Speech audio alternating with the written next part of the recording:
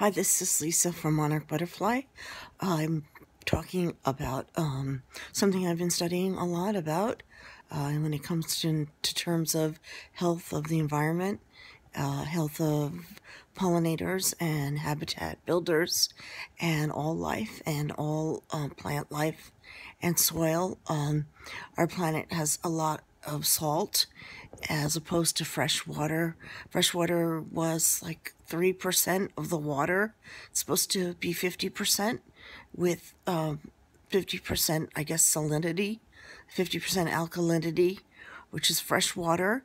And in studying more about the salt content on the planet, which is very dehydrational, and it also absorbs a lot of heat, is why maybe the oceans are getting hotter and the temperatures are rising, is because salt absorbs heat for some reason. It seems like it's flammable, and when you analyze salt in the water, it's sort of like a compound of different things. It's partially what they call column, and it's partially called phosphorus, and it has other dirt in it because it absorbs. Salt is dehydrating, so when things go in the ocean that are like pollution from, say, our water cycle being full of the human waste, which is also another topic, salt can absorb into it a lot of the pollution. So when you eat salt or even sea salt, it's really filthy and dirty, and it's not a good thing to have salt really in anything. And if there are ways to sterilize water, like through boiling it, it probably is a good idea, or through a chemical process where you would, say, heat or cool or put a bottle of water, say from the ocean, to test it, and then heat it or cool it or heat it, and then at the same time turn it in a clockwise motion, and then try and isolate all the different chemicals within, say, the salt, and see what comes up. And through heating and cooling, it separates out the different chemicals, and then you could turn it through heating and cooling, cleanse out maybe some of the things through heating and cooling, or some of the filthy parts of it would become sort of those called crystals and rock, and then they go back to the earth to slowly become cleansed out through the process of just regeneration and as part of the earth. And it would be good for scientists to take water and analyze the salt itself, the pieces of salt. I feel like they're made of something that in the human body is called calcification. When people get cancer, it's because I think the salt content has phosphorus in it, which we're not supposed to eat. That's like a rock, and you're not supposed to eat things that are like below the ground. The callum, which is sort of like calcium, which comes from dairy, is above the ground, and we can eat that.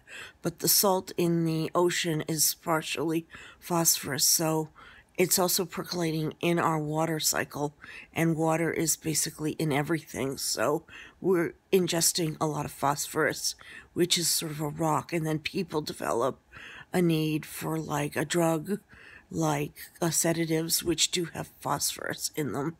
And it's not really good to take that because it causes a hardening because it's a rock, and then your body is taking in rock, which is sort of below the ground. So when people study warming of the planet and things like that, and the ocean problem with pollution, they have to consider that there's something in the salt that's wrong in the ocean. We're really supposed to be more called salinity, which is a sort of a silken kind of, it's just a different type of aquatic environment. And then there's supposed to be fresh water, which is more alkaline.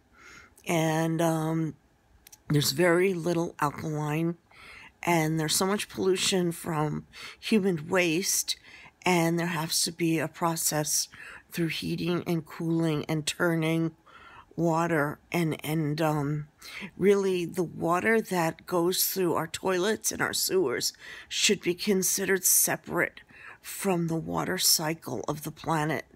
And when we think of our water cycle, when you read about it, they say it takes 1,000 years for the water cycle to go through one complete renaissance, where they consider the rainfall and the lakes and the streams and the oceans and the seas to go through as the earth turns, the water goes through the turning with the earth and goes through pathways and cleanses out in a natural pattern. But when there's so much human waste in it, it can't.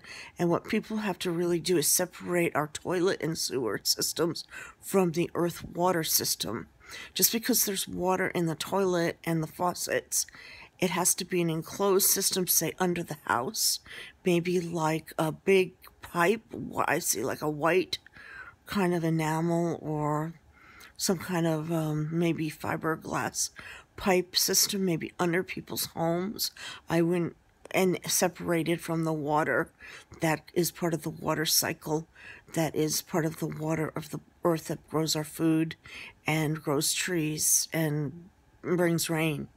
And people should keep the water that's part of each home's toilet system separate from the water cycle, because if our toilet systems are a part of the water cycle, it's intermingling human waste, and we don't want to drink water with human waste in it. That's why we basically get ill. And personally, I know that if people did not eat meat, it would take a huge toll of the human waste pollution factor away, because a lot of the human waste is filled with what we eat meat, and we're not really supposed to eat meat. We're really not supposed to be carnivores. I don't think if we ate vegetables like animals eat vegetables and fodder and fruit, and they have droppings that go into the earth, and from their droppings all kinds of things grow, and it's clean. They have a clean system, but we are not a clean system because we eat meat, and the meat then does not really break down the way that when an animal eats nuts and fruit, it breaks down and comes into the earth and can easily regenerate more life. Our waste is not really acceptable and cannot generate anything but just death. So it's important to separate the toilet systems in some kind of enclosed system that then has some kind of treatment that usually through heating and cooling can separate out ingredients, and then there become certain crystal and rock, and then they go back into the earth. But people really have to stop eating things that then go into even the water system that eventually still has to be cleaned, and that will come back to the earth. And they have to consider that they should really start analyzing the things that are in our ocean. They should take samples of parts of the ocean at certain levels, certain depths, certain heights, certain latitudes and longitudes, certain areas of warmth and cold, and analyze as much of the water in the ocean and the lakes as possible, and see exactly what chemicals are in there, and then isolate what is, say, human waste from what might be maybe something that's out of alignment from whatever reason.